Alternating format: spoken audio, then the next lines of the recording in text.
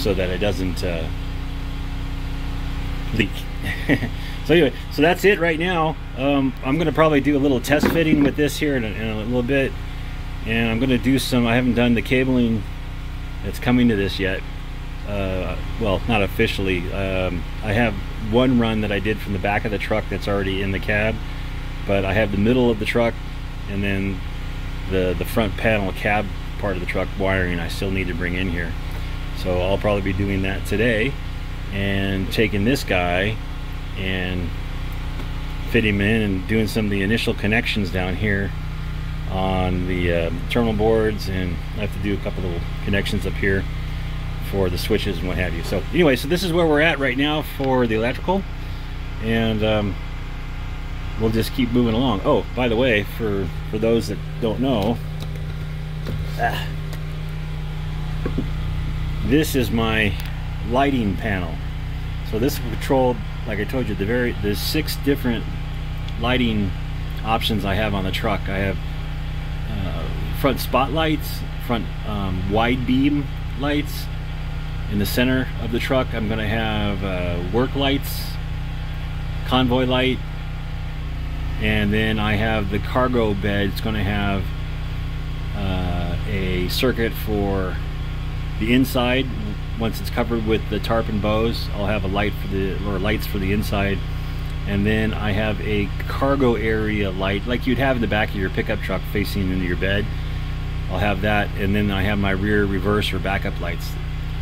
And there's different colors represented here that you can't really see. I decided to break out the front in blue, so blue represents the front. I have an orange one for the convoy light.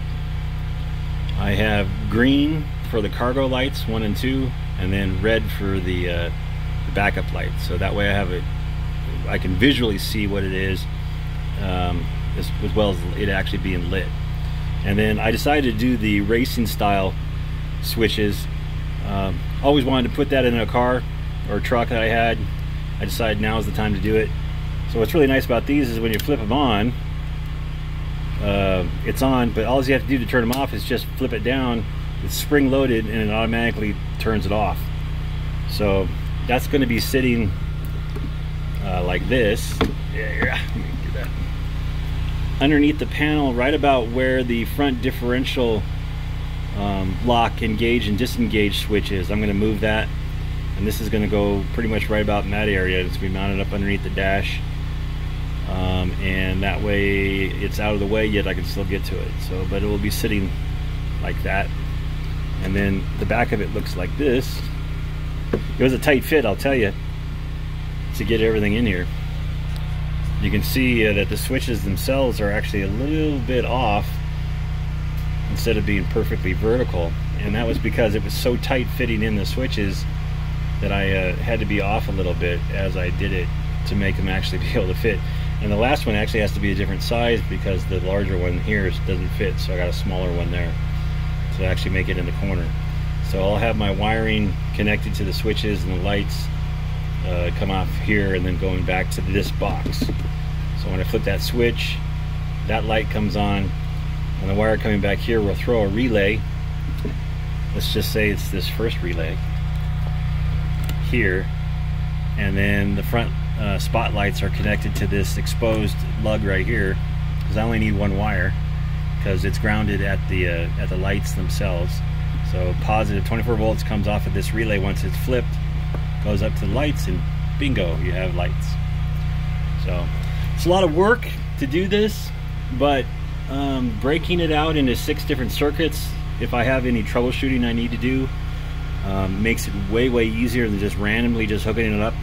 Second, I'll know exactly what my circuits are and what they do, and also this gives me a chance to add as I go along later without really too much work, because I'm already doing it up front. These 2 relays are dedicated as spares right now, so if I need to add anything, I'm already wired, ready to go for adding it, so it'll be a lot easier down the road. And having everything in one spot as far as like a junction point and servicing makes it really makes it nice down the road again to work on the system or add to it or make changes, whatever. I can do it all from this box instead of having to dig through a rat's nest that's underneath the front panel. So anyway, so there it is. And like I said, I'm gonna be moving forward. There's still a lot more to do here, and we'll just see how it keeps going.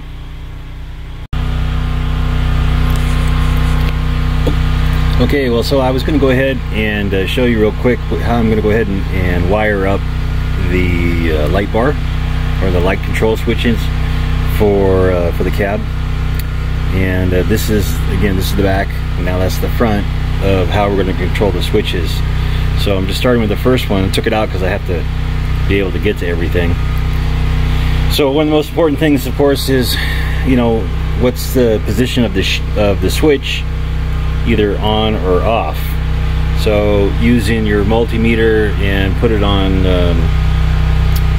I guess they call it continuous, to go ahead and find out whether the switch is, you know, whatever your circuit that you're on is closed or open. So you do that. I got that on the switch here. Let me go ahead and get set up a little better here. All right. So what I did is I labeled the switch right there, on or off. That way I know when I'm hooking up my wiring that I'm going to be doing it properly as far as which way the wires need to route.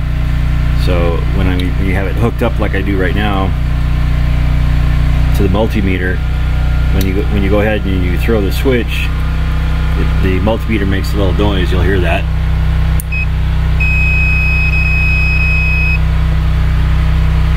So there we go. So with the switch on, it makes noise.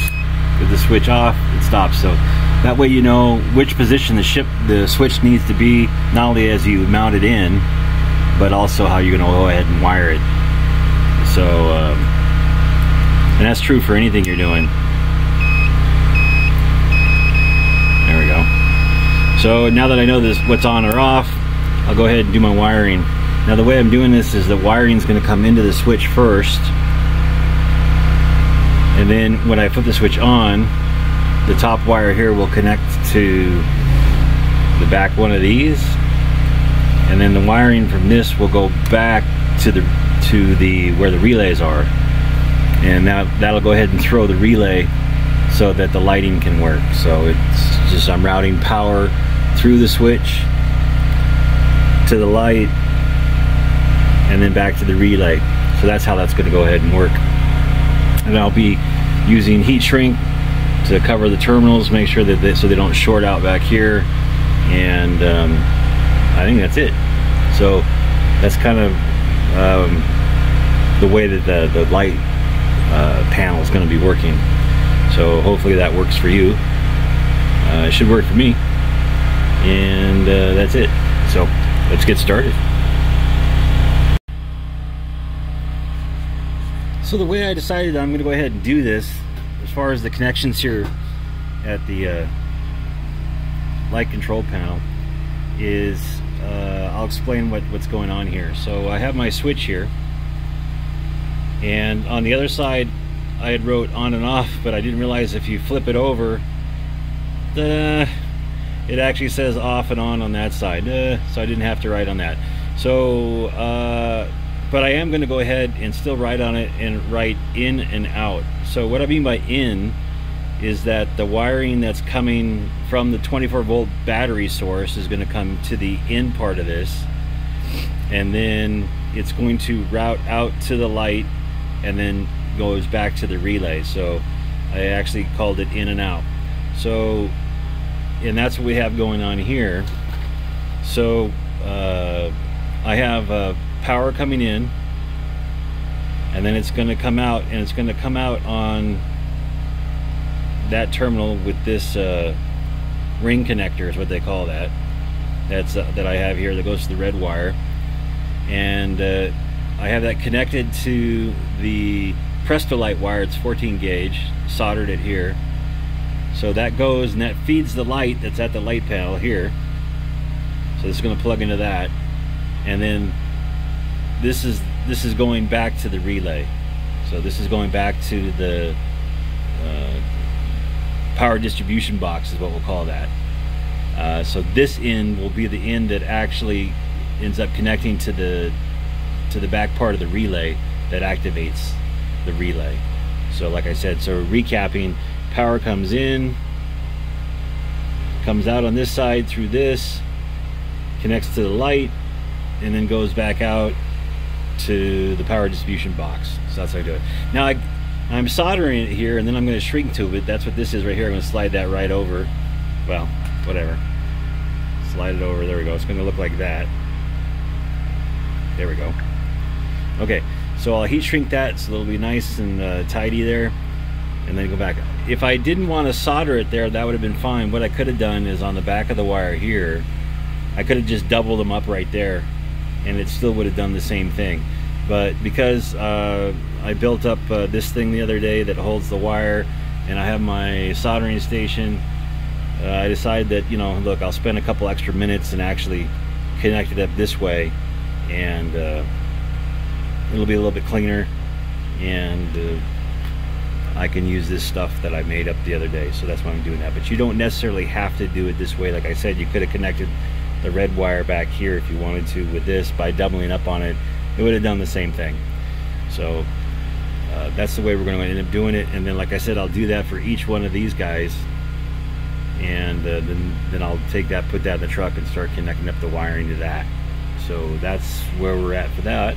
And so I got to get busy. I got lots of work to do.